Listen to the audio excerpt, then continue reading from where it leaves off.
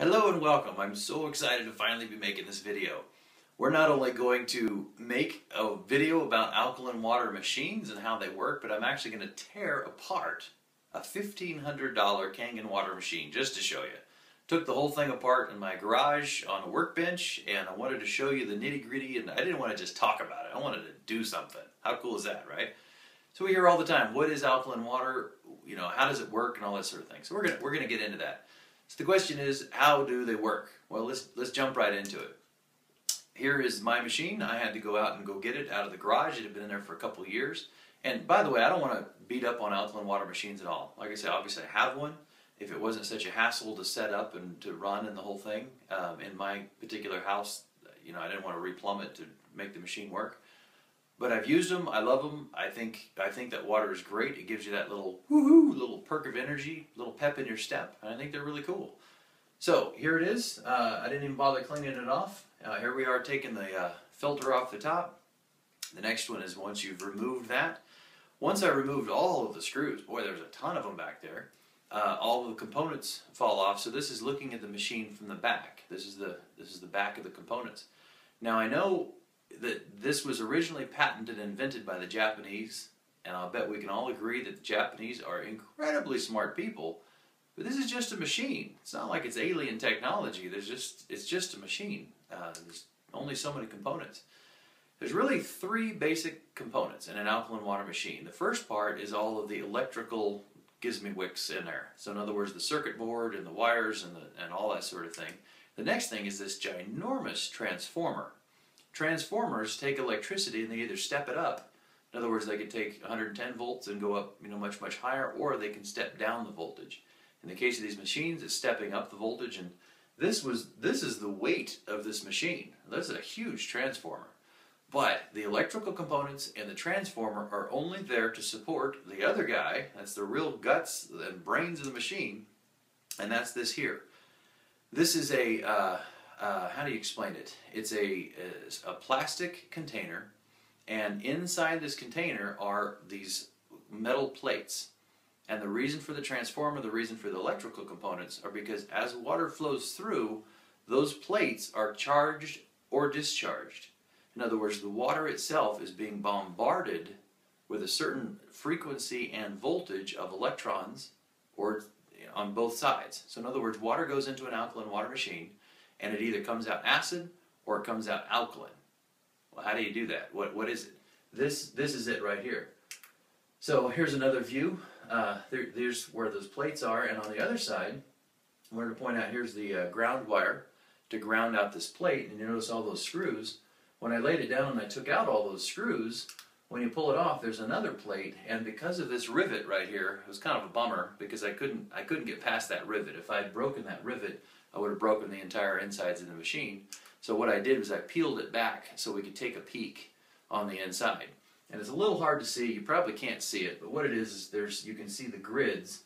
Here's another view. Same thing. Here's the grids going down. And so that's where the water, like I say, flows past those plates.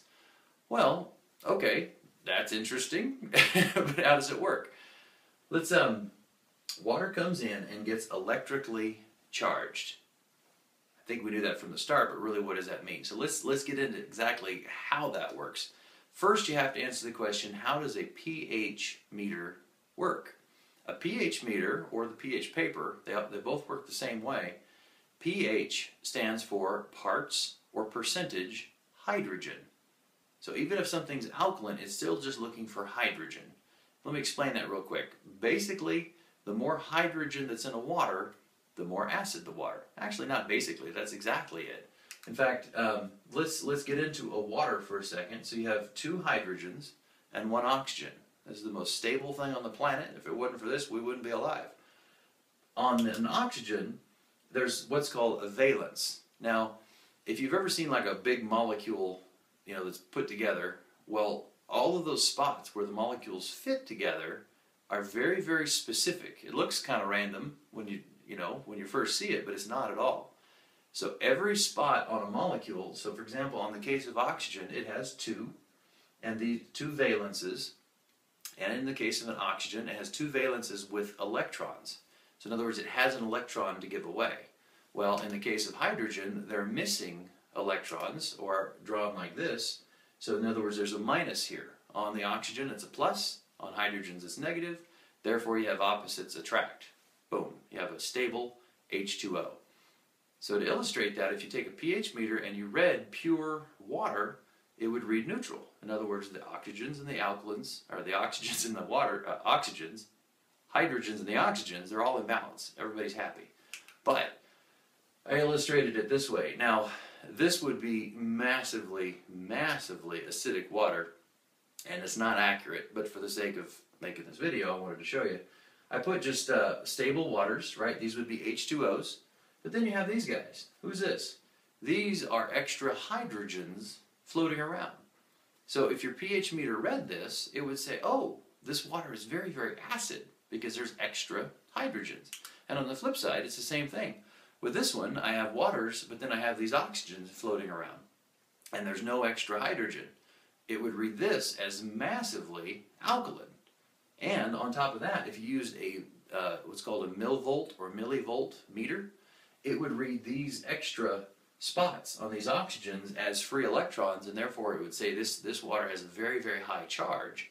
In other words, it has the ability to give away lots and lots of electrons because there's all these extra electrons to give away. So this water, boy, if any hydrogens got around this water, boom, these oxygens would grab them up. That's their job. They're looking for it. Opposites attract, right? So now we get to the good part. Back to the alkaline water machine. What is this globber-looking thing? This is my incredibly well-drawn chunk of dirt floating in water.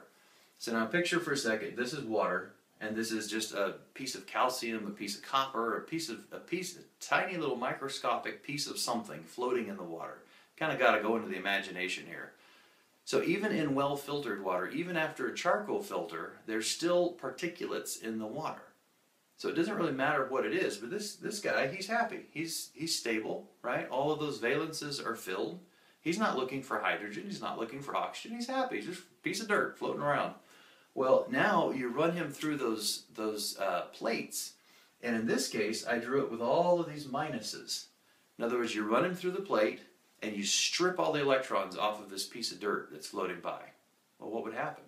Now he's hungry, very, very hungry for electrons.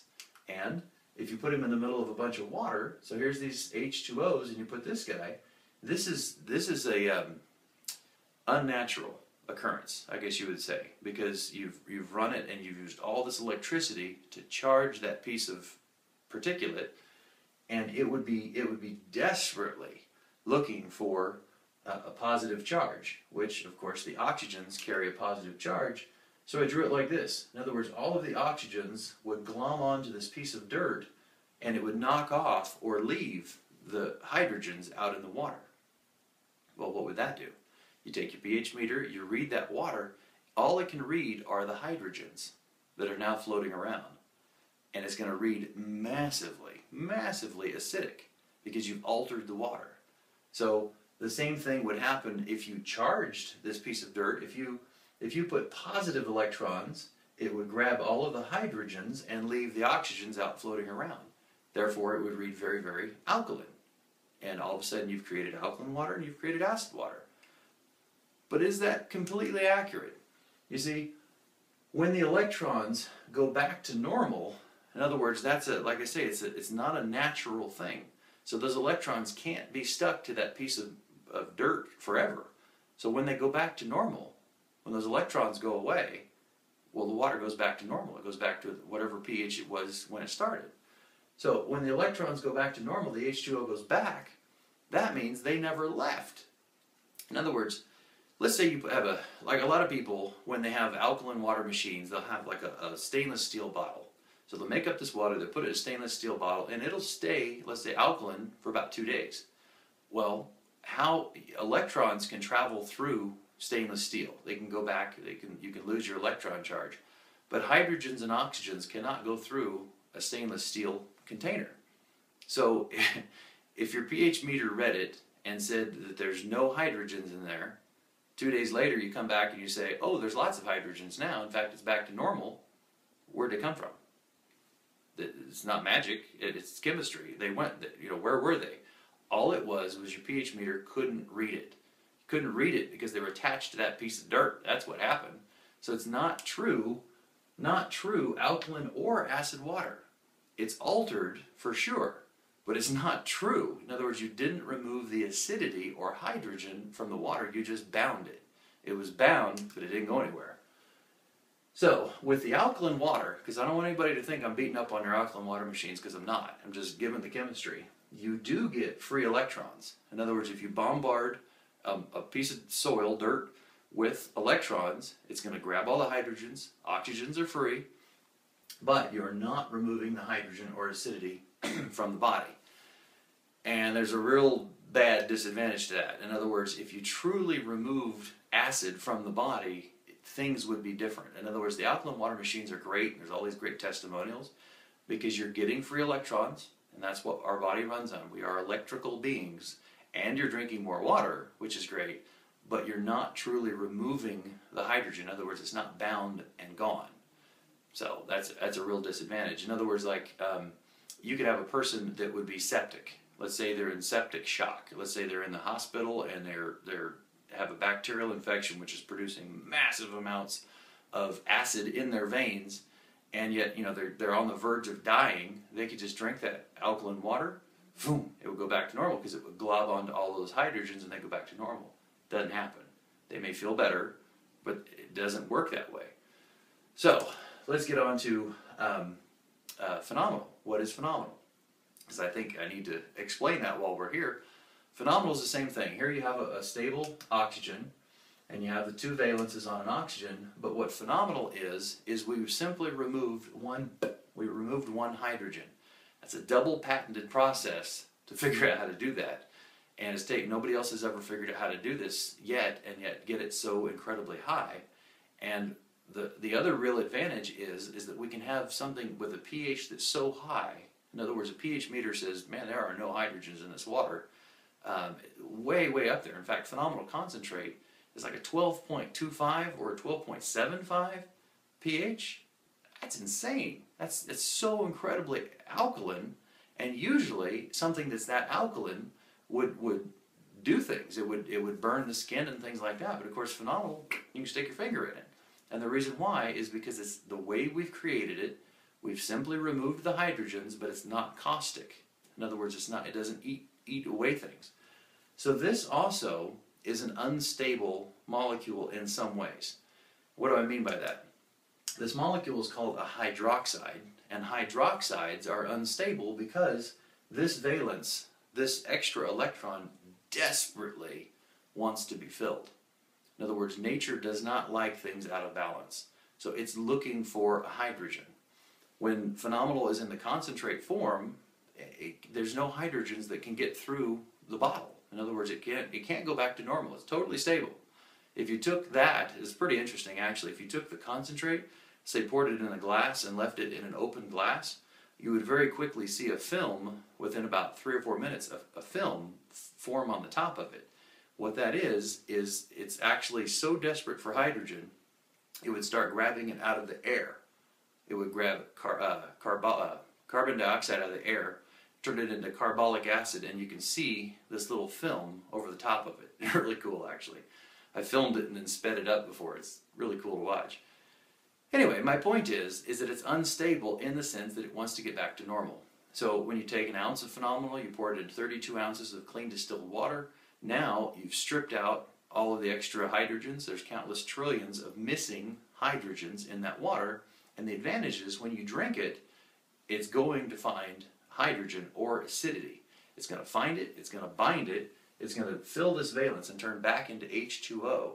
And it's literally removed the hydrogen because now it became water again, and you get rid of it the same way you get rid of water.